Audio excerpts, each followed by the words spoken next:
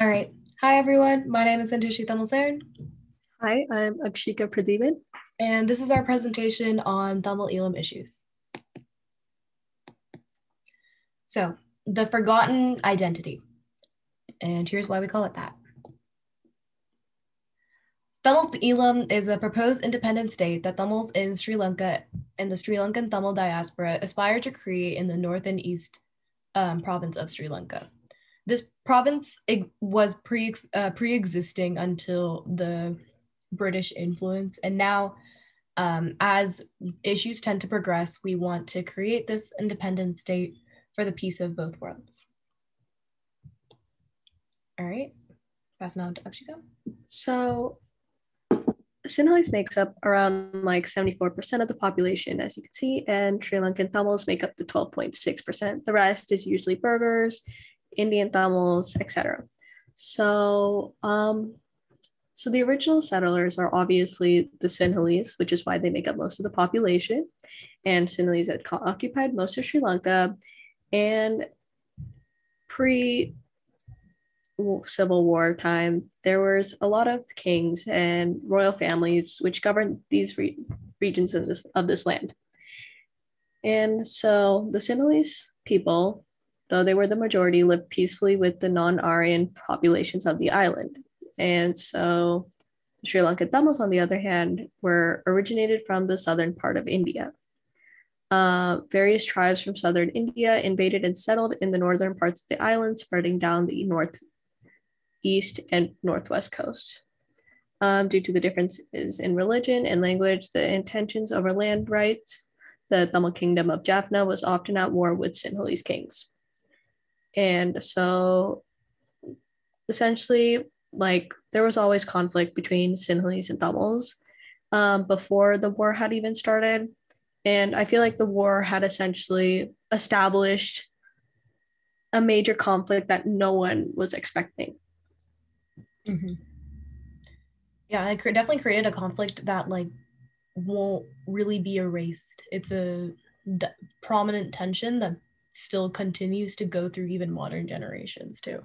Yeah, and even though they say like the war is over, it doesn't feel like it's over. It's not over because to this day there's constant discrimination. There's so many things not being put out in the media because the government has full control.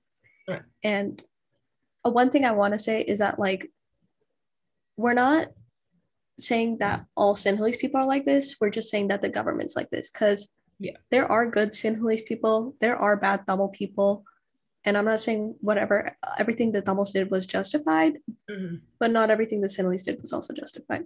Right. Yeah, definitely. There's definitely it's not black and white.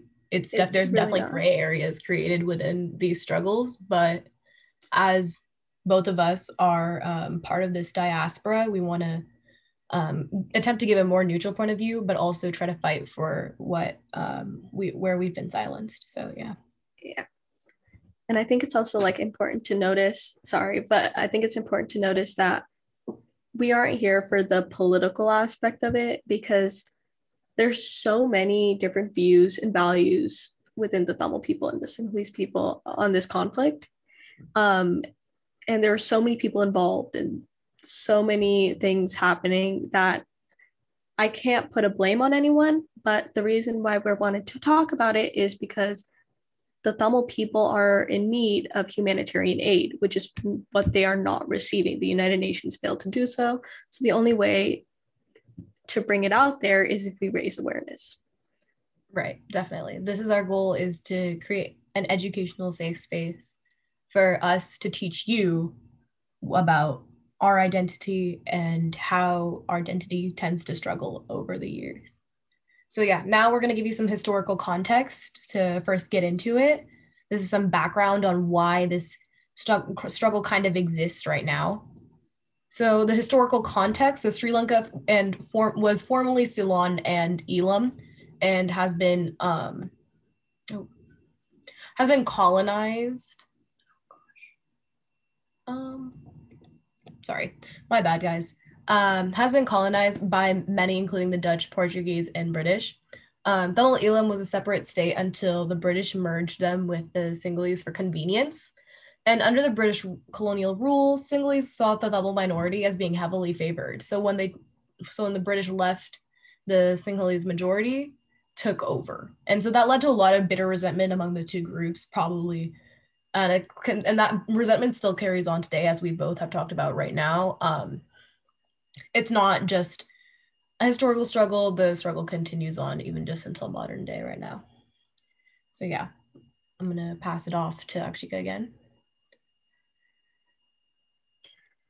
So essentially what the conflict is. So there's a group called the Tamil Tigers, where essentially the full name is LTTE, Liberation Tamil Tigers, Liberation Tigers of Tamil Elam, and the Sinhalese, which is obviously the majority. And so the conflict between them has grown over the years. They've been fighting for centuries, and one day signified that the only way to solve this issue between the two groups is through war. Mm-hmm.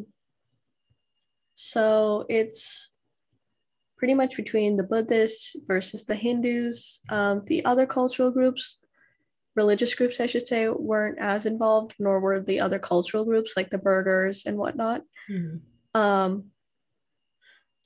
And yeah, it was pretty much just an essential domestic problem. So. Right. Yeah. By creating this like Sinhalese Buddhist or like kind of defining Sri Lanka as a certain thing, you kind of deny its multi-ethnic character. And I think that's like a huge problem that like now we're seeing it as like you're merging consciousness for only the majority group, but you're not giving any room for the minority group to discuss anything. And so essentially, yeah, so we'll see that the Tamils had started off by asking, well, they proposed, obviously, from the first slide, we saw that they wanted a independent state. It wouldn't be like a separate country, but like the state as in how we see California compared to the United States. Right. So they wanted an independent state for themselves to call their own, like how we see in India. Every language has its own barrier and it has its own state, which like how the Tamil people in India have a state called Tamil Nadu, the Gujaratis have a state called Gujarat, Punjabis have Punjab. Like that, we wanted our own state called Tamil Elam for us Tamils to call our home. Mm-hmm. Yeah. However, it definitely just creates that sort of barrier that like we'll have something that we can own and say that can't be really easily taken away from us. Like you'll see like later in the slides that like things end up getting taken from us or destroyed. Yeah.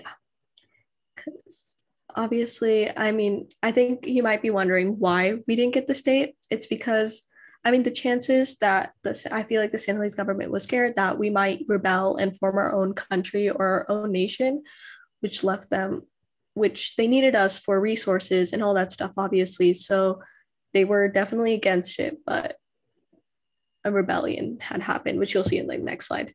Mm-hmm. All right, I'll go to the next slide to pop it over. So Tamil Tigers, and who are they and what do they want? So Liberation Tamil Tigers Elam is an organization founded in May 1976, and the leader is Vellupillai Prabhakaran. And it wants to achieve an independent Tamil state solely for the Tamil population. And that means gaining control of the north and eastern province of Sri Lanka. And so initially they were listed as a terrorist organization among the UN, which was because they attempted to achieve their aims through violence and societal-based landmarks, and the use of illegal weapons to inflict terror on citizens was definitely seen as a threat. And they didn't immediately go towards peaceful protests. They assumed more violence was included. But it's now important to note that they're not listed as terrorists anymore. And after further consideration, as they were not immediately, like as further consideration was definitely put in, and they were taken off that list. So that's just very important to note right there. Any thoughts, Sachika? Yeah, so I think I just want to add that one reason why they're marked as a terrorist organization was because after the attacks of 9/11 on the United States, obviously they wanted to make as many restrictions as possible to make sure another attack like so wouldn't happen. So because the government had restricted any information going anywhere, the whole world had saw the Tamil people as terrorists because of the lack of information given to them. And because of that, a lot of people weren't actually able to flee to these places when they really needed to seek like safety. Um, and that had caused a major issue within the people itself. So I thought that was important to note. Yeah, for sure. I definitely think that's something we need to talk about too. All right, I'm going to move on to Black July, which is an important event in this history lesson, I guess. So, like I said before, there's one date that signified the starting of this 26-year-long civil war. So, Black July had started by the leader of the LTTE, Vellupillai Prabhaharan, who had killed 13 Sinhalese soldiers, and in response to that, 3,000 Tamils were killed. This had caused a major war, and even though they say it ended in 2009, to this day, the Tamil people are still discriminated. And like the 2019 Easter bombing, which had popped over in all sources of media. Mm-hmm. But that's just one of the hundreds of attacks that have happened since 2009, which go unnoticed. Right. Yeah, definitely. I know the 2019 Easter bombings have definitely shocked a lot of people worldwide, because that was like one of the main events that was getting released on that day, especially since it was Easter and it was a church that was included in the bombing. But I know when I heard about it, I was definitely scared for my family members. I wasn't sure what was going on either, because there wasn't much information released after that. So you're left in a little state of confusion and like scared, like you're just worried what's going to happen next. And definitely and this event definitely marks that this tension wasn't over, that there's more like tensions between us that need to be solved out and sorted. Any other thoughts, Dr. you want to add on? No. All right, let's go on to our next one. So the status quo, let's get into that. So as of right now, the Tamil Memorial was as of earlier this year, the Tamil Memorial was destroyed. On the night of January 8th, Sri Lankan authorities made their way onto the University of Jaffna campus, which is in the North Province of Sri Lanka, and used bulldozers to destroy a memorial, which was erected within the university grounds. The Muley Vakal memorial was erected at the university but this was used to remember the hundreds of thousands of innocent civilians who were brutally killed in the final battles of the 2009 Civil War. And university students had definitely protested in response to this act upon the next day. But in response, armed forces were stationed at the university and had arrested them for merely even questioning this unjustifiable action. And so, yeah, so this action was definitely hard to hear at the beginning of the year. So, and it goes to show that, again, like, this is still going on. Nothing has really changed since the ending of that war. And taking away this sort of monument really hurts, because it shows that they're trying to erase parts of the war that happened and silence people's voices by taking out important structures to show that their struggle wasn't real. It kind of hurts a little bit to see it go. You can go ahead and add on if you want. Okay, so I think it's also important to notice that the reason why they had this monument is also because many kids within the ages of 18 to 22, which is typically the ages that people go to university, had joined the LTTE forces, not for political reasons, but just to keep us safe. They had risked their education, their chances of going to America, or, you know, a lot of people had those aspirations back there home. I feel like many of us are aware of that. But they'd risk their lives just so that we could feel safe in wherever we were. Um, and the fact that they felt the need to bulldoze the one memorial we had to remember those kids who had joined the forces, it's just it's hard. I mean, it's really hard.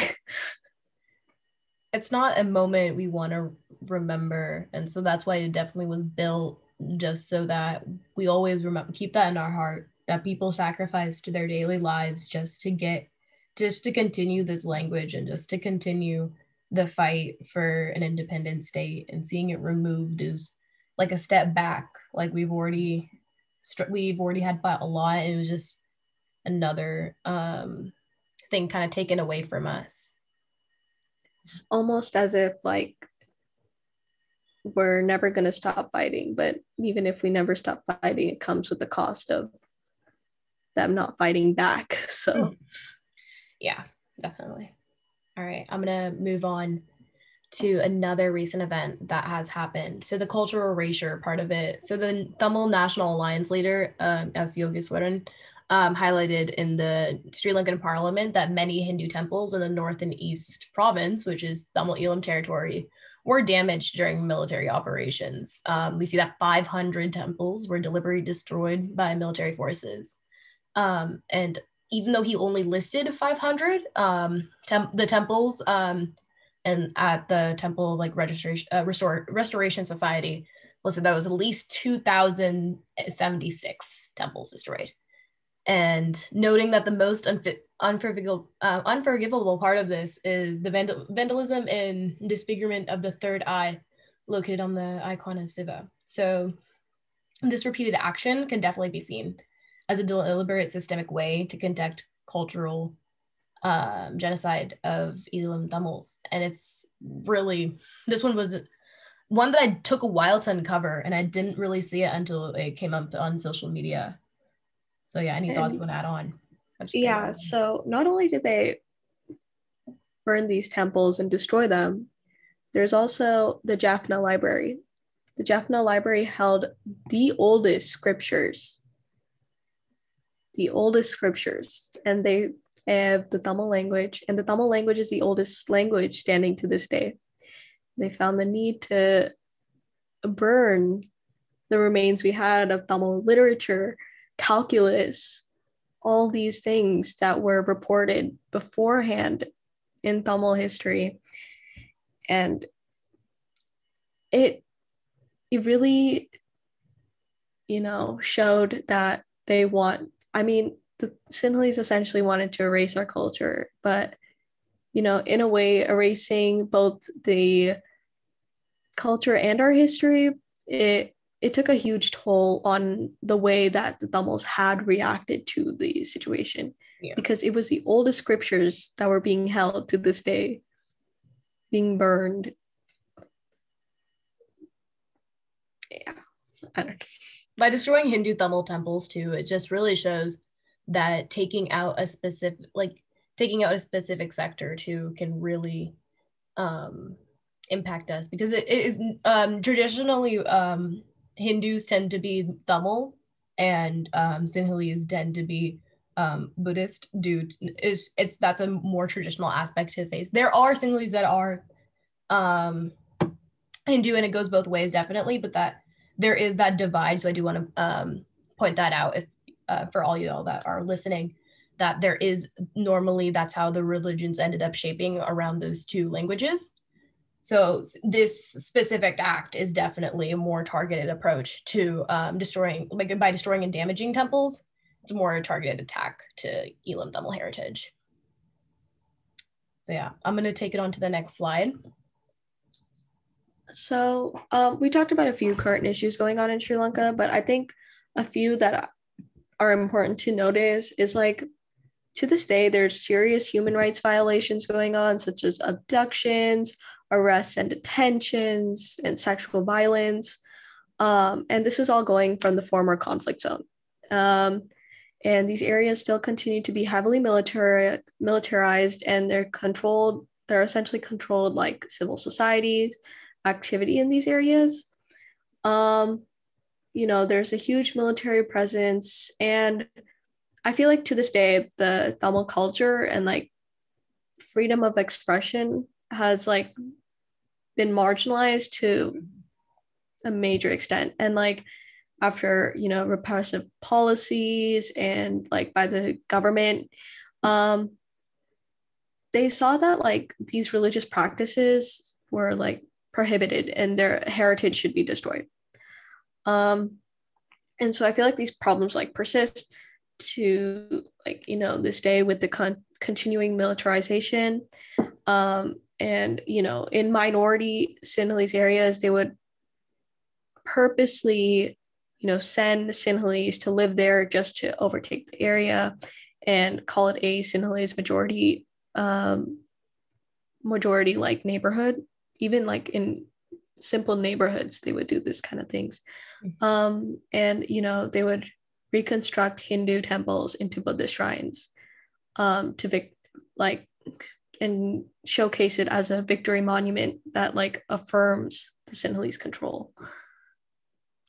Yeah, I definitely see. And like with the UN now, they're not really paying attention to a lot of like human rights violations that the Sri Lankan government tends to enforce. And so by not checking off these violations, we're not getting any aid, we're not getting any help. And that's what like their main issue is. We need people to start hearing our voices. We need people to start listening and understanding and attempting to create change in any way they can. And so that's like one main thing that the UN's support of not just Sri Lanka. There are other countries that are definitely not getting UN support as well. But just to focus on Sri Lanka specifically, by not getting UN support, we're also a small nation, so we don't have that much power or control of over other nations to start influencing or spreading our word. So this is the main way we can through educational purposes.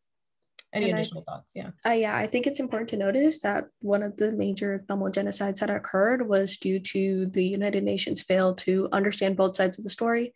They got the biased view of the Sri Lankan government without talking to any Tamil Tigers, people from the Tamil Tigers essentially. And this had led them to allow the Sinhalese to unjustifiably attack us, thinking that we had already received humanitarian aid. I feel like they knew this was coming forth, and many people had reported saying that the United Nations was well aware of the attacks about to happen, but they never did anything to help. So I feel like we can't rely on these supranational organizations. And I think like the Tamils feel like their last hope is to just bring awareness by starting hunger strikes in the UK. Several riots, not riots, but peaceful protests in Canada, especially in Toronto, because there's a major Tamil population there. And these little things in Sacramento. Yeah, definitely. I feel like with that, like we have a really strong like community here in Sacramento that we tend to, as both of us tend to rely on. And it is hard though to get information out of our parents, as it does bring up a lot of trauma to talk about the war or like any sort of aspect of tension between the Sinhalese and Tamil. But I do both know that my parents do follow up to try to find information about Sri Lanka, to keep up with them and see how their like family members are doing too. All right, I'm going to take it on to the next slide where we talk about the urgency. So why do we need to fight now? Okay, so like many of you guys know by now, the Sri Lankan government has a lot of control over what goes on. So one of the most recent things that have happened around a month ago, and I feel like this hasn't really affected just the people living in Sri Lanka, but it's affected pretty much every single Tamil globally. They had erased the two most prominently used hashtags by Tamils, hashtag Tamil Elam and hashtag Elam. They said it was, it was pretty much used to silence our voices. And, you know, I think this act pretty much shows the urgency the government has to erase our culture. But I personally think that simply a Instagram hashtag has left the Sri Lankan government scared of what our community, I would say, can essentially say to the outside world, because we know the truth more than anyone else does. Yeah. Our people know what was going on more than anyone else does, because they were the ones who were discriminated. They were the ones that saw what was going on. They were the ones who essentially were in the situation. And whatever has been spread to mainstream media is all false accusations, false statements, a lot of things. Mm-hmm. Yeah, no, definite. I feel like we don't always know, and we won't always get the like neutral side of this issue. It's always like a flip of the coin, like whether you get one or the other, and it will always tend to be misfires too.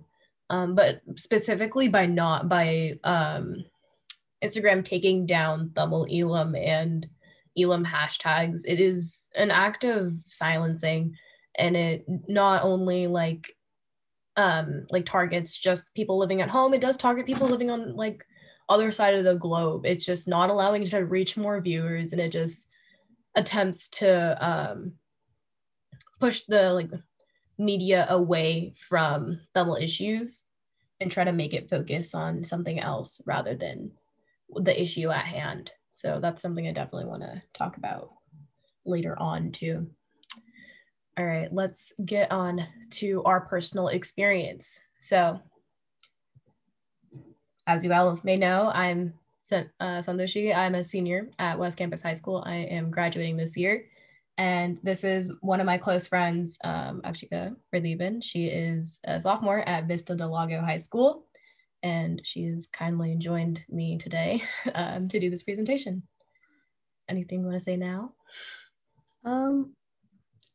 Yeah, I've decided to raid and talk about this issue because I think it's important, and I am so thankful to be given this opportunity, actually, because like I think it's important, and it's really nice to know that other people are willing to learn about, you know, Tamil Elam, and it makes me really happy to be able to spread awareness about what's going on. Oh yeah, for sure. So shout out to Dr. Berger for letting us have this opportunity as well. So now to get on a little bit more to Akshika's story.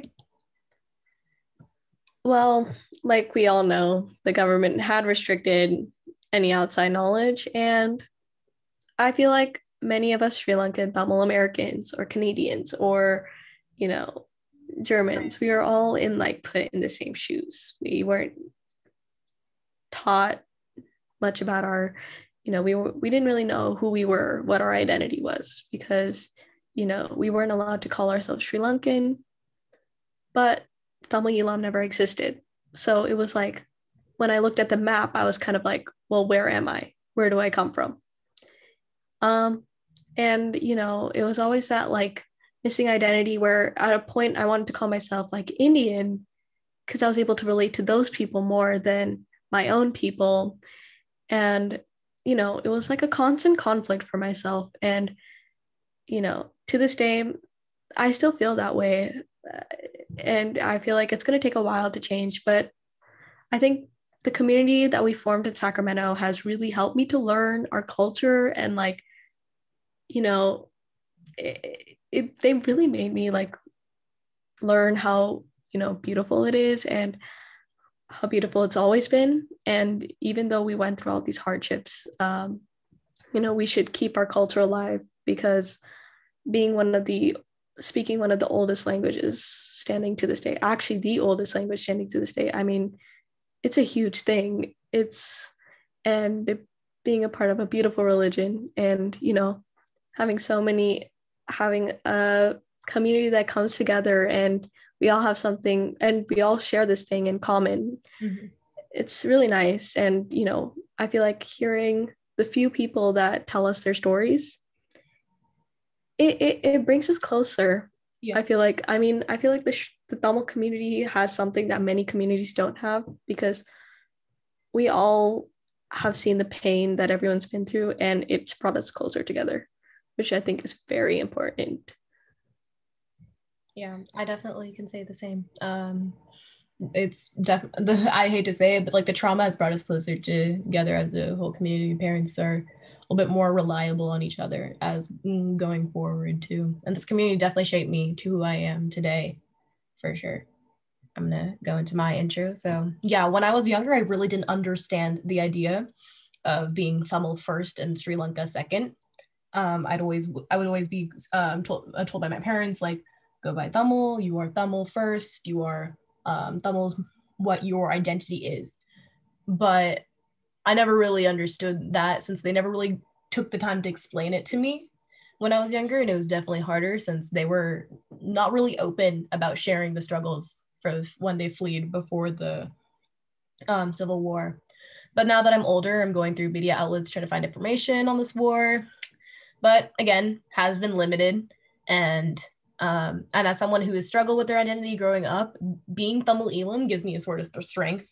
It shows me that like it's the longest surviving language, and we are able to fight back and keep the language going, giving me a sense of hope and like the will to like learn more and use that language as often as I can.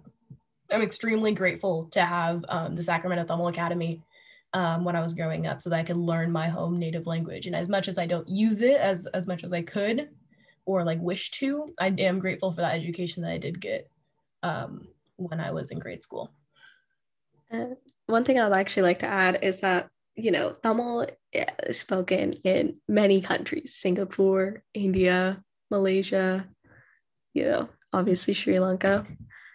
But the Tamil that we speak in Sri Lanka is the oldest, I would say, dialect of Tamil, because, we never got along with the Sinhalese. So our Tamil is like known to be the purest Tamil. And I feel like in all these other countries, since they got along with the people around them, their cultures, syncretized, like went through like syncretism, I guess. Yeah.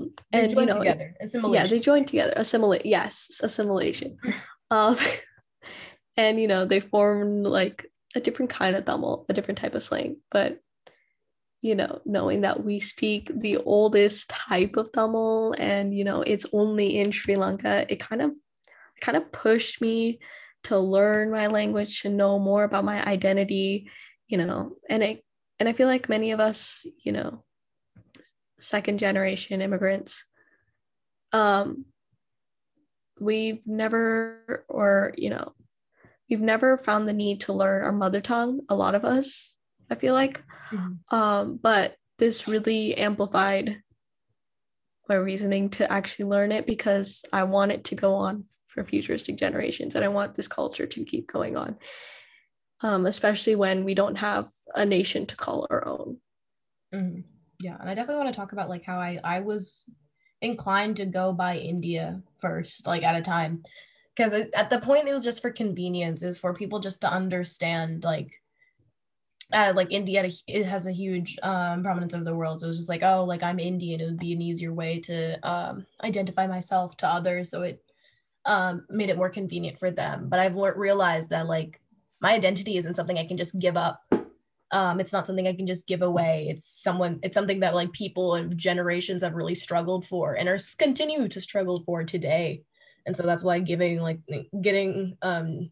that understanding, being Tamil Elam, gives me some sort of like will to continue to want to teach this language or continue want to speak this language with other people.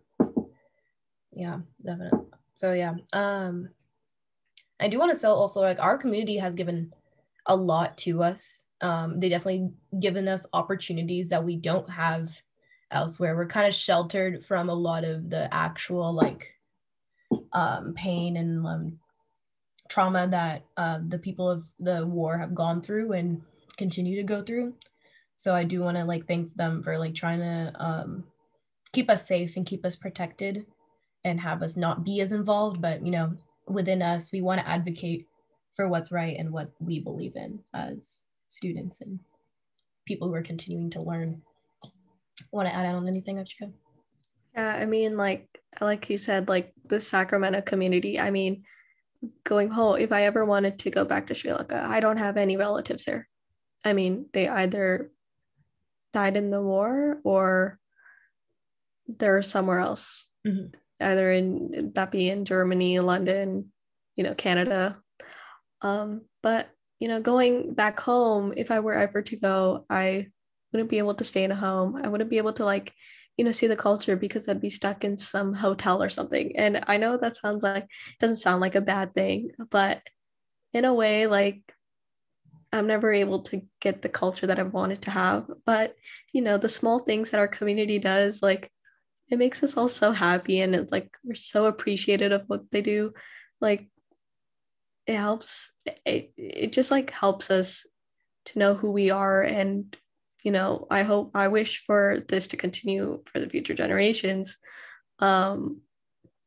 I definitely I feel like this community has done a lot in ways I don't even recognize sometimes. Like even just having kutas where we just celebrate and eat kuta together is honestly like exciting and important to me. Even I've never been to Sri Lanka my whole life. I wish I could have, but I was just never able to go. So small events that they do, like celebrating Pongal with everyone or celebrating Diwali with everyone, kind of gives me that sense of home and sense of security that I like have other people that I share a culture with. And it's like exciting to be here. And I find it cute for us to like do small things like play volleyball together and keep in touch, because I feel like the relationship that we have with each other is something most people don't have with their communities.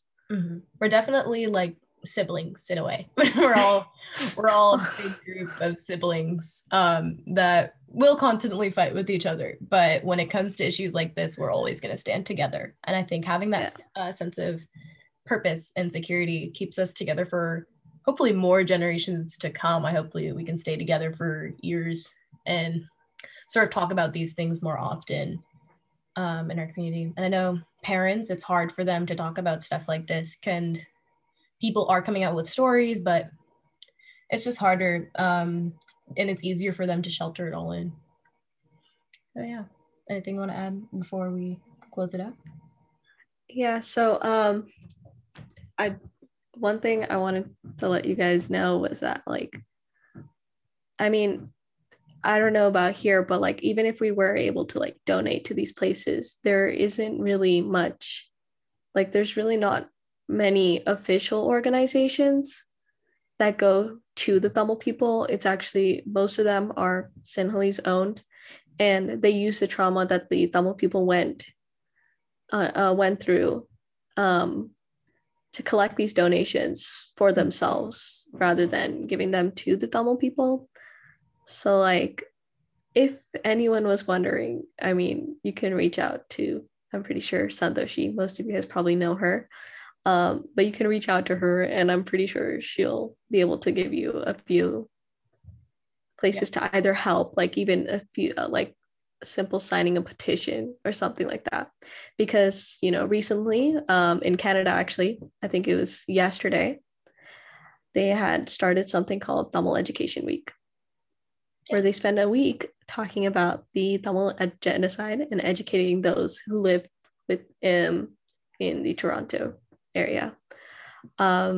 So signing small things like that really do so much, mean so much to us. So yeah, definitely. So yeah, if anyone wants to reach out, please do reach out to me. I'll give you some resources and ways you can help. I haven't listed them here, but definitely reach out.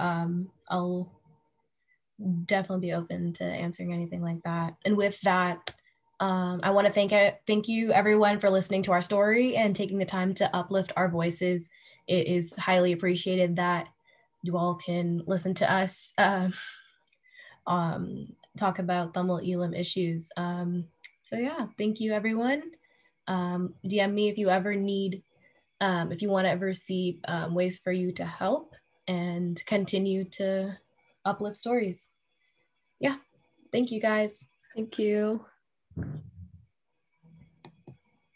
We did it.